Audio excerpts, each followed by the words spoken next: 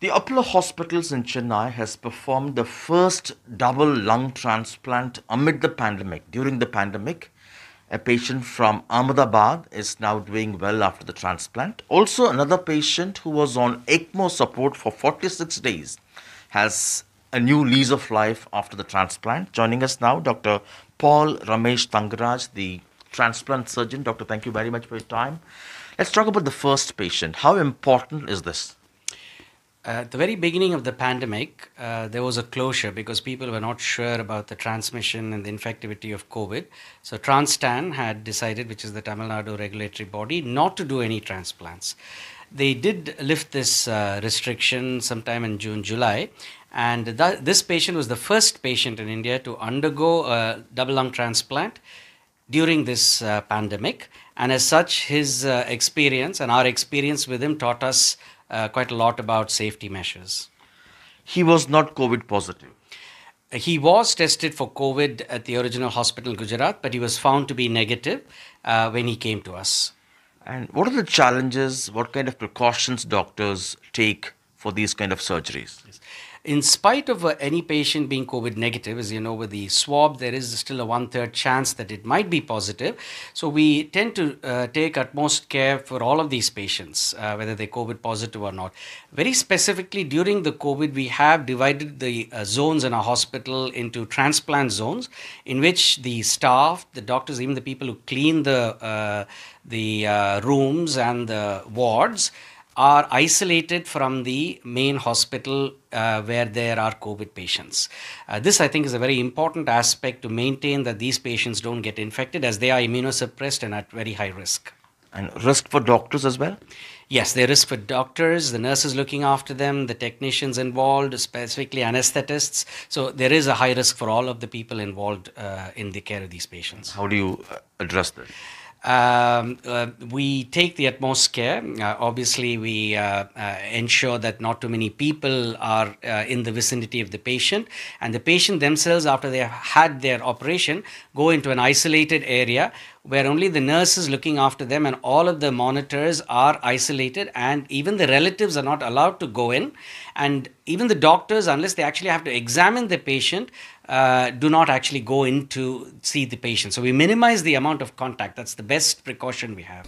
Doctor, does lung transplant offer a new hope for COVID patients?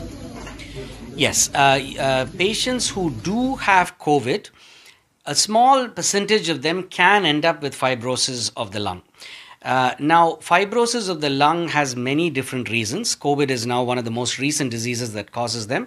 And if they do fulfill criteria whereby the fibrosis is irreversible and the lung is the only organ affected and they are shown to be absolutely negative in terms of any residual infection, then they can be considered for lung transplantation. So every COVID patient with a damaged lung cannot really be a fit candidate for lung transplant? That's a good question. Not every person who has COVID needs a lung transplant. Not every person with COVID with damaged lungs will require a transplant. For example, the level of damage may be enough for them to have compatible with a reasonable quality of life. So only when patients are suffering disability from the fibrosis or the damage to their lungs, they will be candidates for lung transplantation. Right. And in terms of availability, does it jump the queue ahead of people who are already waiting for? Yes. So there's a question whether these patients should be given some priority because of COVID, and the answer is no, because there are a lot of other sufferers who are not COVID, who've been on the list before them, and hence I don't think they do require it any more than any other people. And in fact, because of the number of organs being less, the patients who are on the list tend to deteriorate tend to deteriorate and may require a lung transplant as much as anybody, even with COVID. So I don't think this actually grants them any special status. And what will be the average lifespan or expectancy for these patients who get new lungs? Usually, a person who is a candidate for lung transplant has a life expectancy that is measured in months or a few years. For example, most of the patients in India go on the list have a 80% chance of dying within a year and almost 100% chance of dying within 2 years. Or their quality of life is so poor that they require a lung transplant. In these patients, when you transplant the lungs, you can expect a survival of about 70% at 5 years and about 50 to 60% at 10 years. Sometimes going down to 30% at 10 years, depending on the actual reason. There are very different reasons. So if you have certain kinds of etiologies or causes, they tend to live shorter lifespan with lung transplants. But that's kind of the average, about a 50% chance of surviving 5 years and about 30% to 40% chance of surviving 10 years. And how do you decide a patient requires a transplant? Yes. It is a fairly nuanced decision. By and large, we go by symptoms. So these are patients who have had all the medical therapies available, have been exhausted, and yet they are not able to do the daily activities. And we're talking about people who cannot really brush their teeth or even like walk inside the room. They get breathless. They're continually on oxygen. This is the group of patients that we consider for lung transplant. Now, even while they're on this, they may sometimes end up on the ventilator or further on the ECMO, and they are considered patients of very high risk for dying, and they also would benefit if an organ comes in time. You also had a lung transplant for a patient who was on ECMO support for 46 days, which you say the longest in India. What's the challenge in this? In general, patients, we've done a series of patients who have required ECMO. So these are patients who are unable to breathe by themselves at all, and they require this machine, which is basically an oxygenator. So it kind of delivers oxygen to the blood and removes carbon dioxide.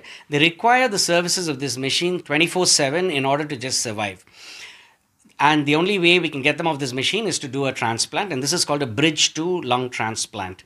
The challenges are that the ECMO machine itself is a double-edged weapon. For example, it can cause bleeding, and it can be a source of infection, and if it breaks down, the patient can arrest.